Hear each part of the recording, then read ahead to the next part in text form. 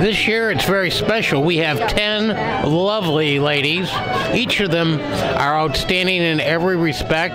In addition to that, we have the Rose from Mayo here tonight, the reigning Rose from Philadelphia, and 2 young ladies from Kentucky, and 2 other young ladies from Canada, all the way here for this wonderful evening.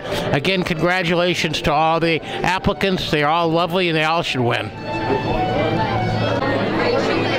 Hi, I'm Dan Coughlin, and I'm drinking Diet Coke. I don't want the word to get around on this, so don't tell anybody. The reason is that I'm performing tonight, the MC of the Rose of Tralee Festival. We've got 10 girls, 10 candidates, and they are absolutely fantastic. Not only are they beautiful in mind and body, but they have fantastic stories to tell. Like, now this won't be seen until after the show, right? So, one girl, she got a Christmas gift from her parents, a pony. Who gets that, a pony? Another girl, she got a gift, it's a dog. I once got my kid, he wanted a pet, we got him a guinea pig. Anyway, another girl wrote the best short story of anybody in her class at John Carroll. Another girl finished in the top 6 of her class in high school. It goes on and on and on. I can hardly wait for the show to start. Hello, I'm Mayor Clough, Mayor of Westlake, Ohio, and we're very excited tonight because this is a rose selection night for the rose that we're going to send over to Tralee.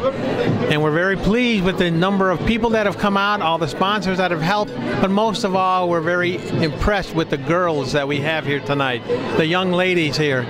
They have done a fantastic job, and it's going to be a very, very difficult decision for us to make tonight.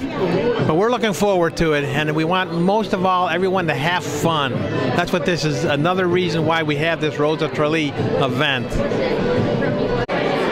Hi, I'm Jim McIntyre. I'm news director at AM 1420 WHK and traffic reporter for our sister station 95.5 The Fish. And I, for the first time, am a judge at the 2015 Northern Ohio Rose of Tralee.